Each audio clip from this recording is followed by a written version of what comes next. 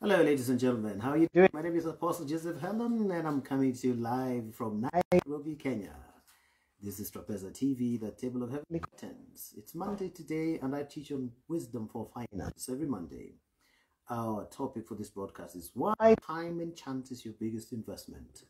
Why time and chance is your biggest investment. Now, time and chance is your ticket to financial success. Do you realize that intelligence alone doesn't make people successful?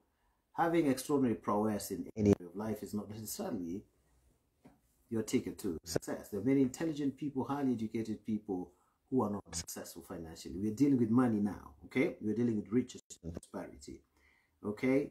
If you want to learn other things, then we have other days when we teach on faith, when we teach on grace, the grace of God, different types of graces when you teach on prophecy, the miraculous, when you teach on revelation of the word of God, maturity in Christ Jesus. But on this particular one, we are dealing with money, how you can make money for yourself, how you can be successful, how you can be prosperous. And I'm telling you right now that your intelligence, book intelligence, will not necessarily make you successful financially.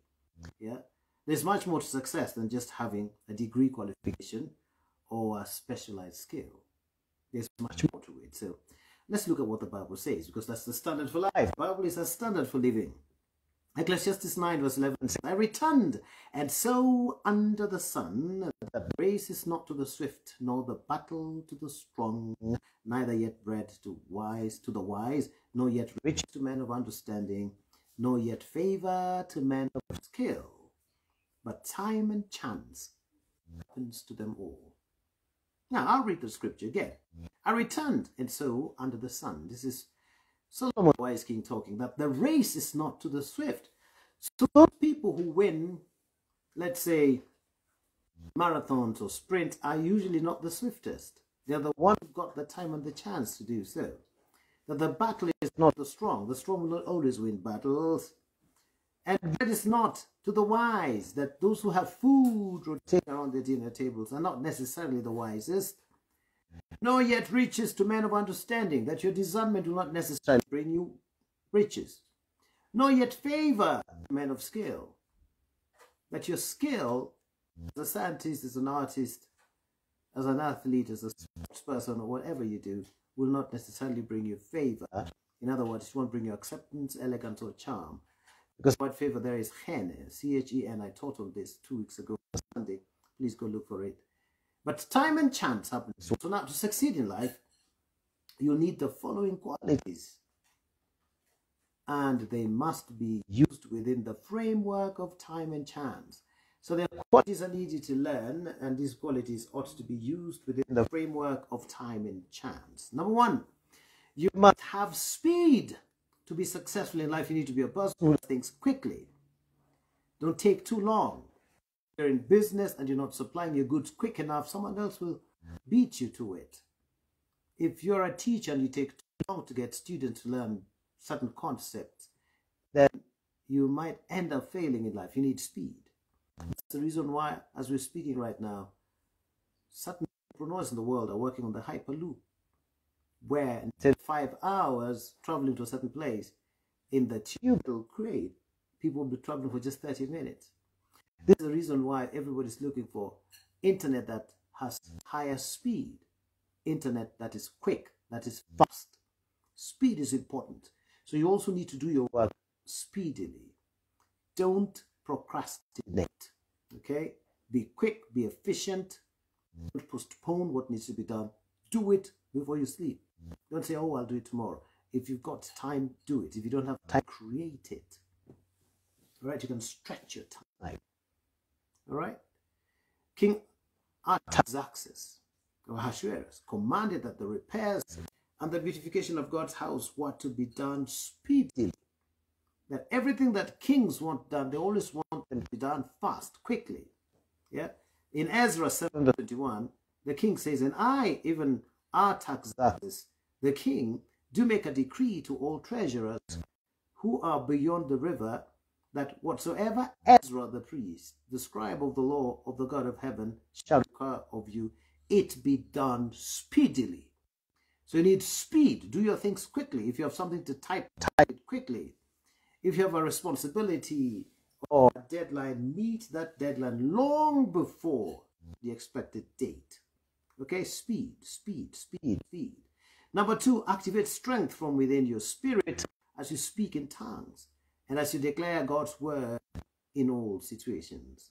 So it's your choice to be strong. Besides, put on the full armor of God.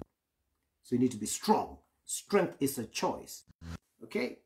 In your mind, think of strength, even if your body feels weak. In fact, that's where you get healed much faster, in case there is any form of infirmity in your body. Ephesians 6 verse 10 to 11 says, finally, my brethren, be strong in the Lord and in the power of his might. Put on the full armor of God, that you may be able to stand against the wiles of the devil. So being strong is a command. You're commanded to be strong. So don't lose hope and don't give up. Be strong. When things are difficult, what is expected of you and required of you is strength. Strength of character. Be strong. Be strong. Could you please switch on this light? Be strong. Okay? I'm just talking to the media man to switch on one of the lights. Yes, that's better. Great. Thank you so much. All right. Number 3, you must activate wisdom through speech. You need to be a person who activates wisdom through speech. This wisdom is called Chokhmah. I've taught on this wisdom many times, so go look for it on my Facebook page and places like that. It's wisdom for administration, wisdom for winning battles, wisdom for accounts, for planning, for witty inventions. This is wisdom for creativity, Chokhmah wisdom. So activate wisdom through your speech. Speak words that are creative. Don't speak what's negative. As a child of God, don't say I'm sick. Say, though I may feel pain in my body, I am healed in Jesus' name. Though I may feel tired, God's strength is made perfect in me. Okay? I'm strong in the Lord and in the power of his might. Speak what the Bible says. Don't speak what you feel. Don't speak what you're going through. Don't say I'm broke. Say I am blessed and I'm connected to God's supply system in the mighty name of Jesus. So activate Chokhmah wisdom. Okay? Proverbs 4 verse 7 says, wisdom or Chokhmah is the principal thing. Therefore, get wisdom, get Chokhmah, and with all thy getting, get understanding. Okay? Number 4, you must have understanding, perception, or discernment. This comes from a good knowledge of God's word, but you must also have superior knowledge in your area of expertise, okay, or in your area of enterprise. So use Chokhmah to build your enterprise, and discernment or understanding to establish it. Finally, use knowledge to furnish it. Proverbs 24, 3-4 says, through Chokhmah, through wisdom, a house is built, and by understanding it's established. Okay? And by knowledge shall the chambers be filled with all precious and pleasant riches. Number 5, you must have skill. Every single human being on the face of the earth has a talent or skill. Of course, you need to practice that talent or skill until it's exemplarily superior or good. Yeah, so this is the kind that makes the skillful person one with the skill they have. So if it's in music, you need to be highly skilled, versatile. You need to be apt, ready to play your music or to sing it with the best tone, the best voice possible. Whatever you do, whether it's in sport, whether it's cooking or what, be skillful. Do your things skillfully. I'm teaching you on how you're going to be successful, how time and chance is your ticket to success. Okay? You need to practice so much that you're skilled and you become one. Precision is significant here as it brings forth efficiency and efficacy. You need to be precise in the things you do. No shoddy work. Hebrews 5 verse 13-14 says, for everyone that uses milk is unskillful in the word of righteousness. But even in the Bible, in the word of God, you need to be skillful. Yeah? Milk is for spiritual babies. So Paul says that the one who continues to use milk, the elementary things of the kingdom of God, is unskillful in the word of righteousness. For he's a babe. He's a nepios. Okay? But strong meat, please go and study my teachings on various levels of development and growth in the Christian faith, from brephos to nepios to paidion to neaniskos to uios to telios. 6 different levels of growth. Okay? Using Greek words. Okay, those are not English words, they're Greek words. Because the English language is a bit limited when it comes to some of these deep spiritual things. Yeah, verse 13. For everyone that uses milk is unskillful in the word of righteousness, for he's a babe. This is Hebrews chapter 5, verse 13. Now verse 14 says, but strong meat belongs to them that are full of age, telios, the word full of telios, even those who by reason of use or by practice have their senses exercised. They keep exercising, they keep practicing. Now they're able to discern both good and evil. Now these 5 things are important to anyone that needs success. However, the 5 points aren't enough. You need something more. You can have them and still remain broke. We're talking about money here. The game changer is what we call time and chance. Now, let's define time. What is time? Time is an occurrence, an occasion, it's an experience, and it's a fortune. That's the definition. The spiritual definition of time is that it's an occurrence, it's an occasion, it's an experience, and it's a fortune. That's what time is. So any moment you get an occasion, you need to know how to monetize that moment. If you're meeting important people, see how you can talk to them so that somewhat you're able to get into their system or to work with them. No meeting, no occurrence is for nothing. So it's an occasion for your success. That thing occurred, whatever occurred is for your success. Do you realize that there are people who monetize even death? They run mortuaries, they run funeral homes. They're undertakers, they're paid money to embalm dead bodies. They take opportunities of any form of occurrence to be successful. And then experience. The Bible says experience gives you hope, and that hope does not disappoint. But the love of God is shed abroad in your heart by the Holy Spirit. Experience is your ability to handle something skillfully, sustainably, okay?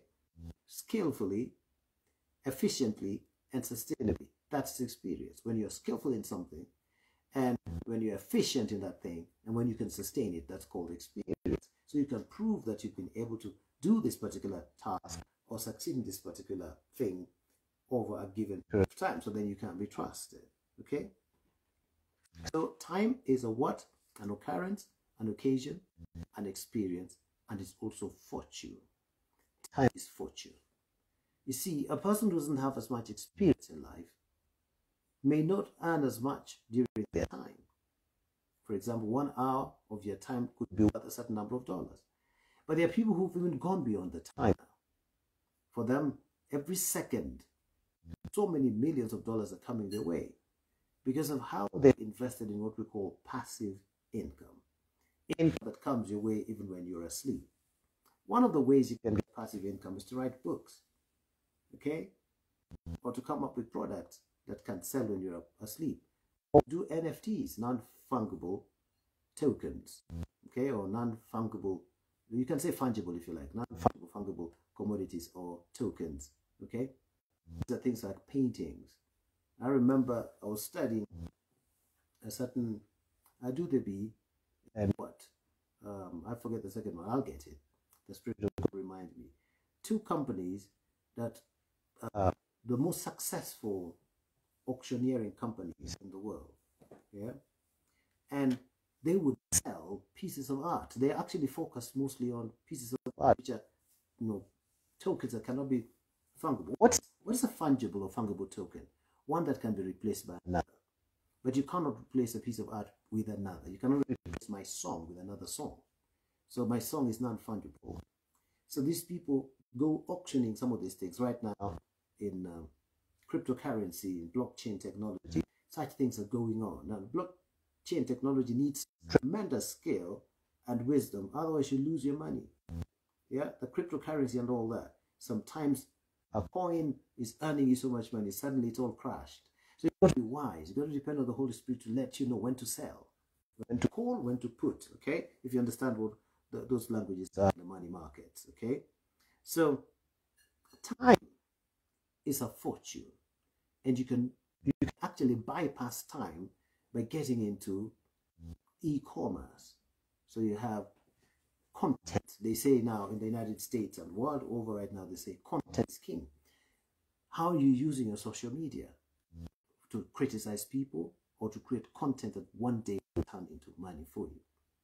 And even if that content doesn't turn into money for you, when people begin to follow the things you do and you get a lot of followers, you become an influencer, and people will want to advertise to gain your influencers as their customers. They'll pay you money because you have a following.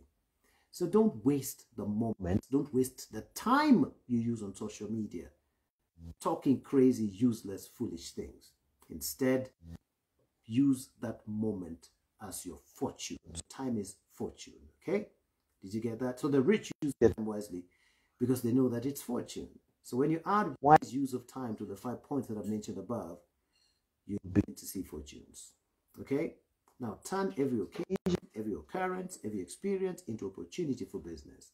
Never be discouraged or distraught when things don't work, or when you lose, or when you're fired, or when business fails. People fail many times before they finally make it, so don't worry. Things are not that slow in your life. Just learn your lessons, okay? So there are occasions for growth, especially if you fail. That's an occasion for growth. It's an opportunity, yeah? These are occasions for growth and to make progress. They are occurrences for learning and for betterment, okay? They are experiences born out of patience and tribulation. You see, experiences will work hope in you. That hope will not shame you, because the love of God is shed abroad in your heart by the Holy Spirit. So I'm teaching you business and finances based on the word of God. Romans 3 verse 5. Romans 3 verse 3 to 5.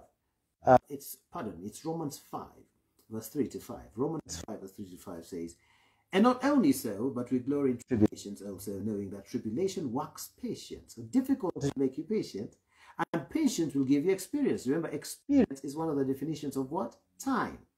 And experience will give you hope. And hope does not make you ashamed, because the love of God is shed abroad in your heart by the Holy Spirit that's given to you.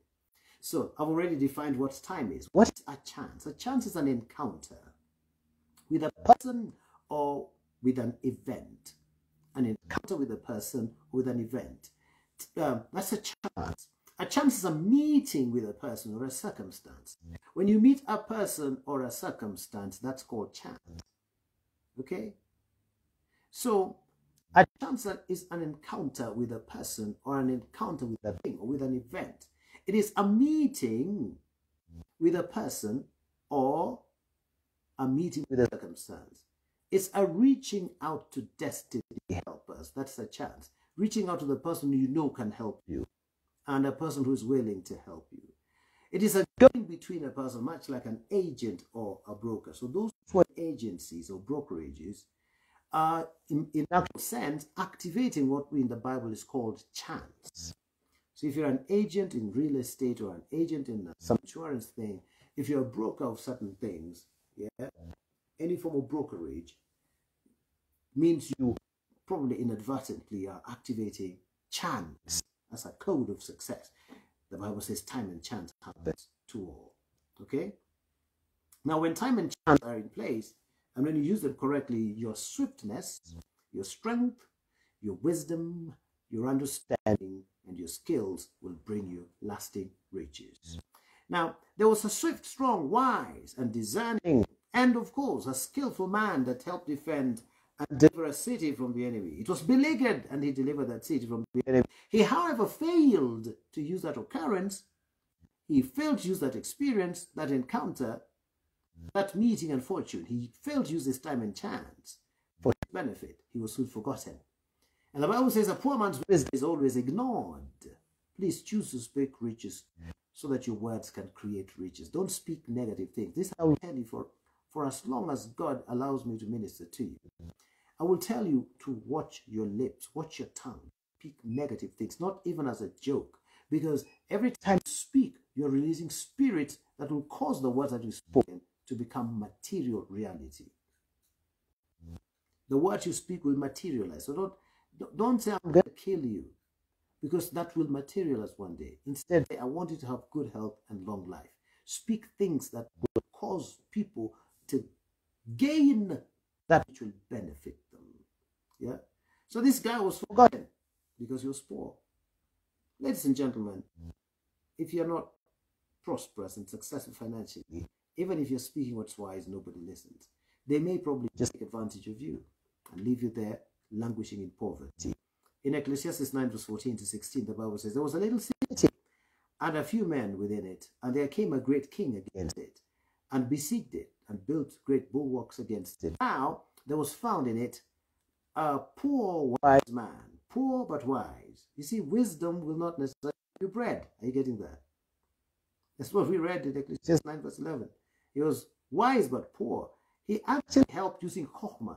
Hokmah's wisdom for war. He used Hokmah's wisdom to help defeat this great king. The Bible says, now there was found in it a poor wise man, and he by his Hokmah, his wisdom, delivered the city. Yet no man remembered that same poor man. Verse 16, Ecclesiastes 9. Then said I, wisdom is better than strength. Nevertheless, the poor man's wisdom is despised, and his words are not heard. Okay? So the daily experiences you go through in life are supposed to help you so that you can use your time and your chance wisely. If you're watching me and you don't know Jesus as your Lord and Savior, this is your opportunity to make him your Lord and your Savior by getting saved. So say this prayer after me so that you may get saved. He's coming back soon. Okay? This is not some fiction. We're not just talking. We're telling you the truth. Jesus is returning back to his church. Okay? He created the world. He created everybody. He's the King of Kings. He's the Lord of Lords. You need to trust in him. Say this prayer after me. Lord Jesus, I believe in you. I believe that you're the Son of God. I believe that you died on the cross for my sins and rose again for my justification. Today I receive you as Lord and Savior. I receive it into my spirit. I'm now saved. Glory to God. If you pray that prayer, Jesus is Lord and Savior. We look forward to seeing you tomorrow for prophetic ministry. I've been teaching you on how to hear God by observing animals and plants. Last Tuesday I talked about the horse, the different types of horses, and how you can observe them to know what God is speaking about. So tomorrow I'll take you a notch higher in teaching you how to hear God's voice, how to get into the prophetic, especially forensic prophecy, by observing nature. Okay? I love you so very much. I look forward to seeing you tomorrow. Bye-bye.